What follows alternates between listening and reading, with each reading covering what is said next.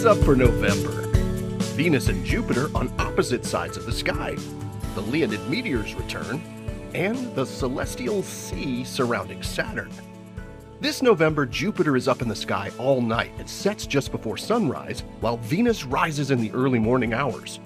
This means you can see them on opposite sides of the sky if you happen to be up before dawn.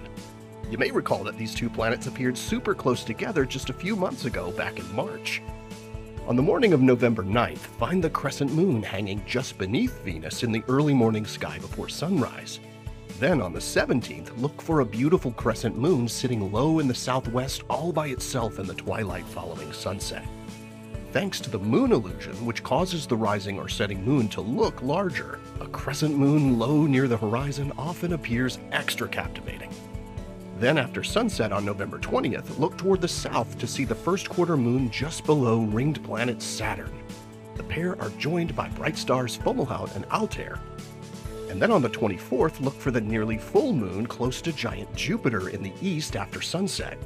Some binoculars will be able to capture both of them in the same field of view. Finally, in the last few days of November, you'll notice Venus is rising in the morning with a bright star very close by.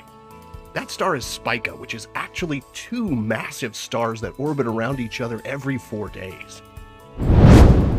The annual Leonid meteor shower returns this month. The shower peaks overnight on November 17th, with the most meteors visible between midnight and dawn on the 18th.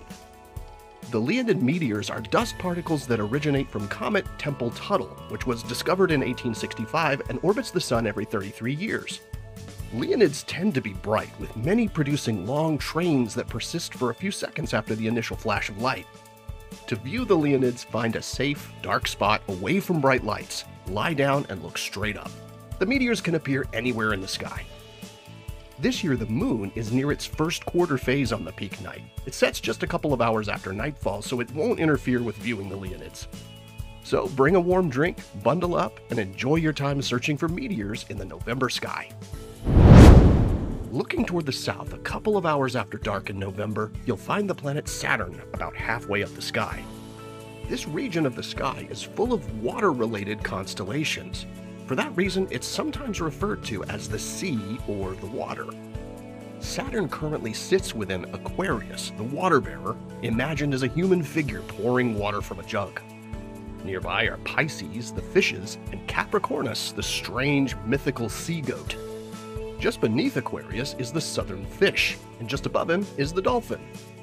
To the east of Aquarius, you'll find the constellation Cetus, a sea monster or whale.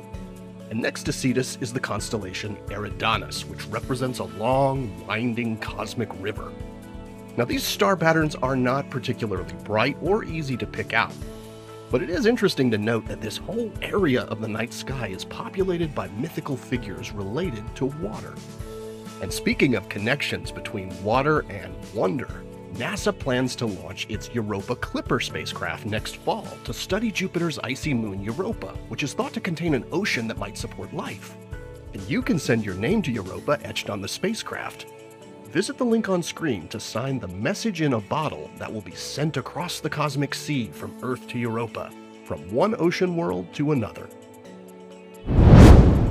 Here are the phases of the moon for November.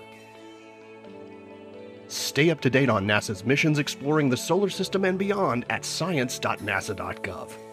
I'm Preston Dykes from NASA's Jet Propulsion Laboratory, and that's what's up for this month.